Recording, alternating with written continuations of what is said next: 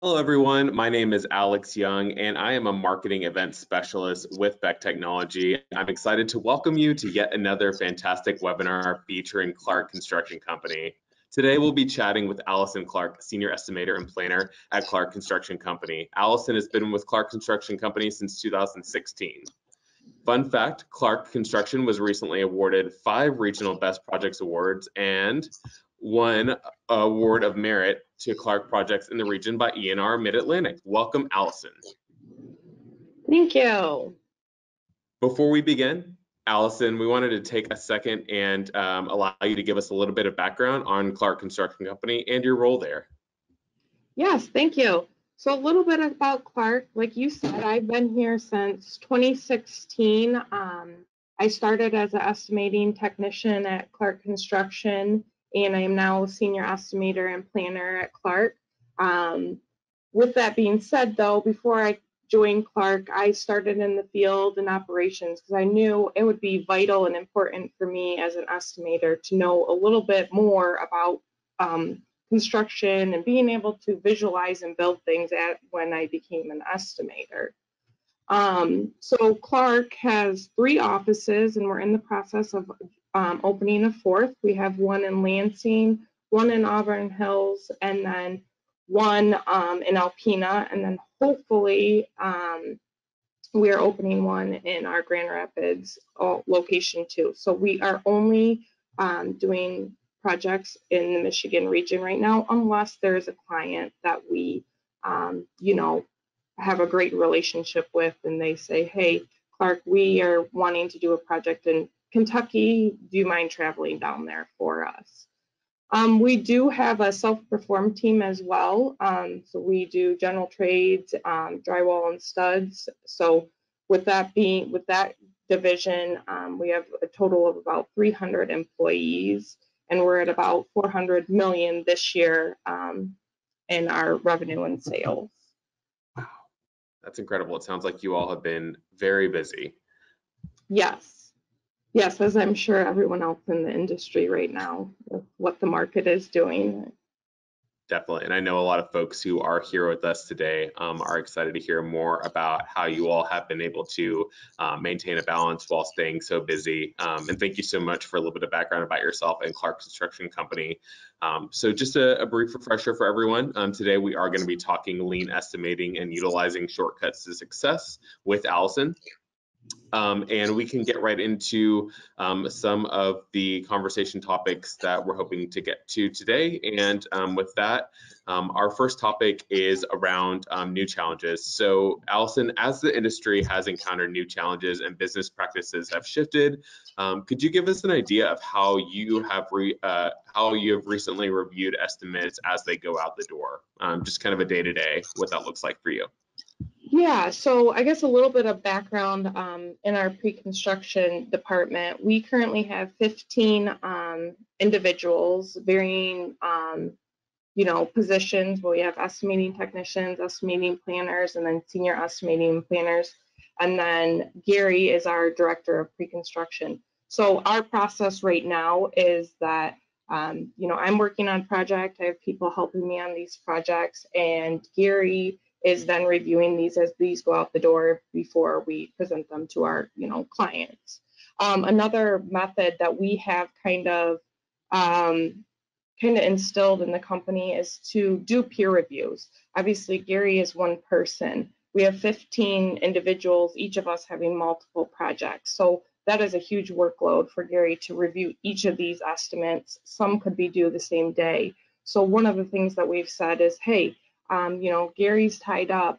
Why doesn't my coworker Bill or Chad or whoever take a look? Open our eyes up to look at the takeoff, look at unit prices, look at market conditions to kind of help with that workload. The other great thing about DESTINI Estimator is that previous to us getting DESTINI Estimator, which it's been about 4 years now, we were using a software and we had to print out our estimates and our PDFs for Gary to review. Now that we have team estimating, I can be in the estimate The people that are helping me, my coworkers that are helping me do my estimate, do that project, we can all be in it, and Gary can review it as we're still working in it, making our last minute changes. Whereas previously, he had to wait until we were completely done and then review it, and then we had to go back in, make our changes. Whereas he can, if he's communicating with me, say, hey, Allison, looks like your unit price might be a little low on this. I'm in here looking at it. I'm going to say, hey, why don't you just change it while you're in that? I'm finishing something else up. So that team aspect, that ability to have multiple people in the estimate at once has allowed us to kind of streamline our process, make it a lot more effective and efficient for that review process before it's going out the door. Yeah, that's so important. Really appreciate you being able to highlight that process. I think that will resonate with a lot of folks. I know that a lot of our customers, beside you all, really enjoyed that aspect of Estimator and being able to share the load, if you will, while you're working on so many different projects at once. And having that the ability to review and have the team aspect is so integral to be able to to make things more efficient and to make things a little bit easier on you all as you're working on a plethora of different initiatives. So yeah, really appreciate you highlighting that team estimating aspect of Estimator, and going into that a little bit in the day-to-day aspect. So, as you and I have chatted before, we know that all estimators work just a little bit differently. And this is such a huge topic for a lot of folks we know in the industry and in the pre-construction industry is the idea of maintaining a work-life balance. Besides having the team aspect of estimating come into play, what other ways are you all at Clark, or what other ways have you seen folks in the industry practicing better work-life balance techniques while maintaining the same level of work that you all see? Yeah, so this year for 2022, at Clark, we have like a company theme every year. And this year, our company theme is professional, personal, and organizational health. So that kind of resonates. It resonates a lot with me as I'm a new mom. So I have that, along with my professional career. And with what you're saying, the lean aspect of it and the work-life balance, because we are all so busy right now, is making sure that we have a software program that we are not working for the software program is working for us. And so we've created a committee. It's our lean estimating committee. There's 4 of us in our department of 15 that are on there, just talking about brainstorming about different techniques and different topics, learning how one person might do one aspect in the pre-construction process, how someone else might do it a different way.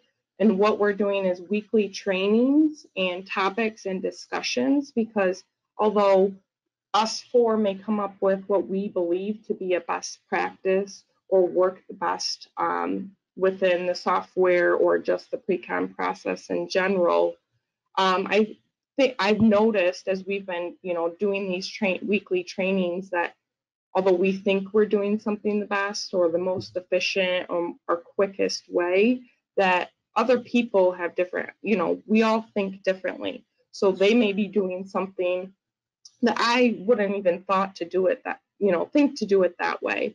Yeah. So it allows us to kind of collaborate, talk together as a group, and come up with what truly may be a better best practice. We may come to the table as the committee and say, hey, here's what we believe to be the best practice. But as we're doing that training, a coworker may raise their hand, but I do it this way. Don't you think this way works a little bit better? So we're just making sure that we're doing these trainings and we're doing these collaborative refreshers throughout different pieces of software, because the other thing about software and technology as it changes, and we know right now that technology is just so rapidly changing that not everyone can know everything in different, whether it's Estimator or not. There's just so many tools available in technology that we all utilize it differently, and making sure that we can, you know, find the best way to do something, the most efficient way to do something. Absolutely.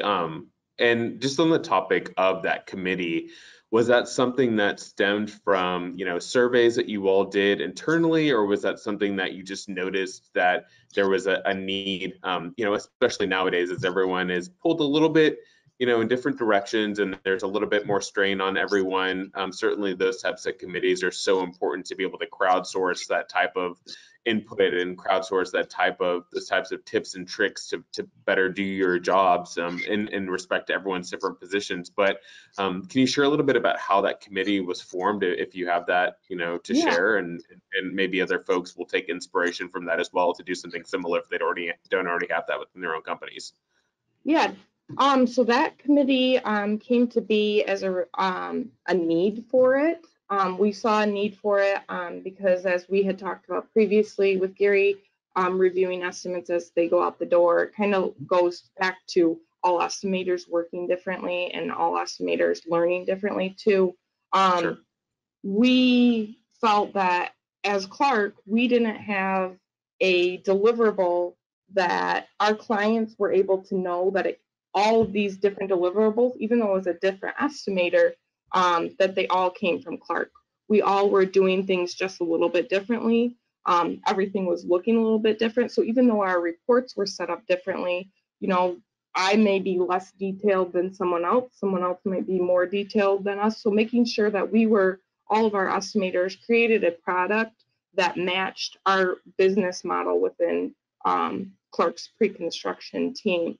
So that's kind of where it stemmed from, is Gary was like, hey, your estimate looks like this, Allison, and this person's estimate looks like this, and they just don't look alike. So we need to figure out how can we do this better. And one of the examples I'll give on that is in our line item descriptions, we have our database of line items, but footings and foundations was a major thing for us that was happening. Like, different people were estimating differently in the sense of, we have our column pads in F4 versus a F3 and F2. Some estimators were adding the F2, F3, F4, others were not. So some of ours were like really detailed, which is great when you come into a market like this, being able to change column pads on the fly. But we said, hey, let's create a new WBS property that doesn't exist in the database. It's going to be a Clark-specific WBS property that's an item note. It's not going to show up in our report to the owner and the AE, but it's still there. So Allison can take a look at that and say, okay, here's all my F2 column pads, here's all my F3 column pads. But then when I get the report printed, our line item is going to show up as column pads. So yeah, just to reiterate, that came from a need just based on us making sure we wanted to, that our different clients were able to know where this deliverable and their products were coming from, what company. So important. Yeah, I appreciate you giving a little bit of light on how that committee came to be, and especially a real life example of why it's so important to have those types of committees in place. So speaking to lean estimating, and as we've already alluded to during this conversation, a great pre-construction team can literally save the life of a project through its creativity, its problem solving and analytical abilities, and its cost knowledge, most importantly. However, as a result of this being seen as a lower priority within a firm, they are often underfunded and asked to do more with less, which can equate to very lean pre-construction departments. Allison, what are your thoughts on that particular statement? Yeah, so being in pre-construction, I'm sure we're all familiar with the term of precon. That is just, that happens all the time. But what I've seen lately with the market is that we are doing even more than we used to because of the different and ever-changing market conditions, whether it's supply chain issues, labor issues. Previously I would say we had our, schematic design development, construction, our document phases, 3 different phases, where you may have had some meetings in between each of those phases, design meetings. But now I kind of feel like our projects are one long process where you have your SD, DD, and CD deliverables from your AE team where we're estimating that. But in between, we have all of these meetings and coordination items because of some of the budget constraints that we're facing on these projects. So instead of 3 large pre-construction phases, we have one large pre-construction effort just because of all the value engineering and budget restrictions that we are finding right now with the ever-changing market. So it's making us be even more creative than we are having to be already. You know, as our title shows, we're estimators and planners. It's making that planning process of it so much more critical than it ever was before, because we're having to find new ways to get the client's dreams that they want within these different budget and labor issues. So it's a lot, there's a lot more creativity and a lot more collaboration and meetings, I would say, up front than we ever have seen in the past. Yeah, no, that totally makes sense, and I think that that's so important to the ever-changing environment that the pre-construction industry is in right now. You know, you talk a little bit about achieving, you know, the client's dream aspirations of what a project should look like and what it should shape up to be. Are there any, you know, tips or tricks in terms of providing a little bit of realism, or providing a little bit of you know, what you can share about, you know, in so many words, a client project that you might have worked on or are working on, where you've had to reevaluate and maybe take into consideration, and anything that you can share with folks who might be facing something similar in terms of knowing that you have a timeline or certain constraints that you're working on, but still want to make it the best end result possible. What are some ways to be able to set expectations and set yourself up for success?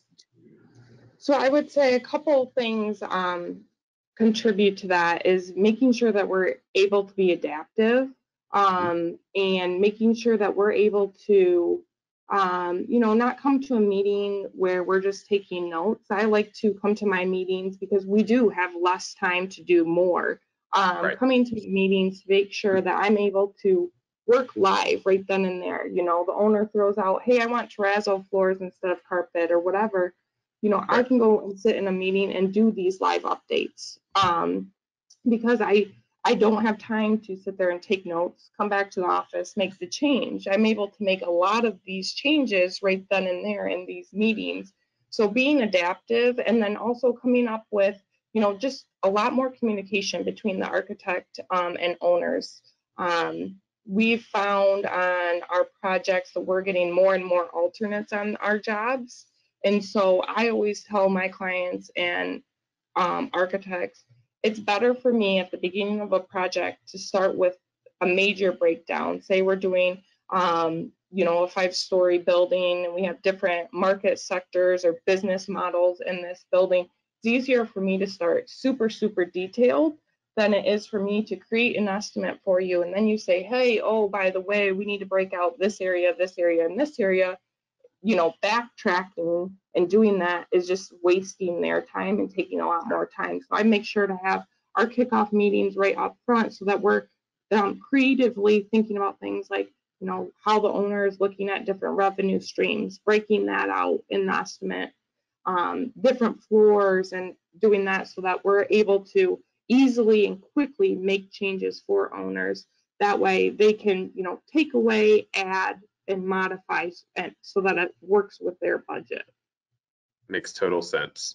That concludes a lot of our questions that we had for this particular webinar. Allison, your insight has been incredible, and we really appreciate you giving some you know, some insight into what a data in the life looks like for you all, and some best tips and tricks. We do have a couple of questions that we're going to get to, and the first question is, our team recently was reduced, and we are encountering some increased bandwidth issues. What is one way that we can avoid burnout? It's this particular question. So for us, I would say Yeah, that's one of, like I talked about our theme, professional and personal help. And unfortunately, some of it you're not able to control. If your team is reduced, some of that burnout is just going to happen as a result of that. But I would say checking in with your employees, team morale, you know, whether they're struggling in the pre-construction process. We all know different projects are different.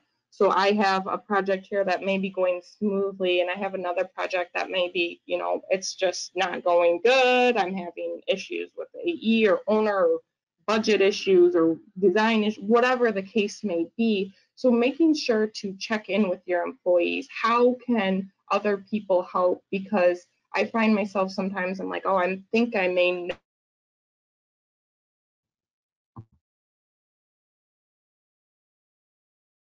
know the best thing to do in this situation, but then keeping an open mind, and as they have, you know, lessons learned that may be able to more quickly help you go through those different challenges and help you, you know, reduce that burnout mentality and keep morale up.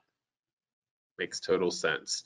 Our next question is, we know that you mentioned team estimating and Estimator, but do you have any other features that help you when in a lean estimating situation, is this question? So yeah, DESTINI Estimator is our main pre-construction software that we use. Obviously, we have, you know, 3D modeling, stuff like that. But I would say Microsoft Teams is, you know, like a Zoom or whatever, helps majorly with, you know, lean estimating, because prior to the pandemic, we were driving to meetings. They were face-to-face meetings. So that drive time, that whether it's an hour or half hour, that drive time took so much out of our day, when I could have been, you know, taking a half hour or hour doing an estimate or takeoff or calling subcontractors. What, you know, you can still do that piece of it on the road, but Teams now, the virtual aspect of it, the hybrid situation, being able to work virtually when needed, I can have my meetings back to back. I can get a lot more done meetings back to back, that I don't have to spend an hour on the road, and I can be doing other things in between. So I think that's one of the major things that I would say, other than software programs, is being able to do our meetings, design owner meetings virtually. And I know different companies and different people have different opinions on that, but it helps get more done. We're eliminating that windshield time. Yeah, couldn't agree more. Couldn't agree more. That is, those are all the questions that we have for you, Allison, today. I just wanted to thank our panelist, Allison Clark from Clark Construction Company, again today for chatting lean estimating and shortcuts to success with us. We really enjoyed being able to talk through all of the topics, and appreciate your time today, Allison. Thank you. And have a good day, everyone.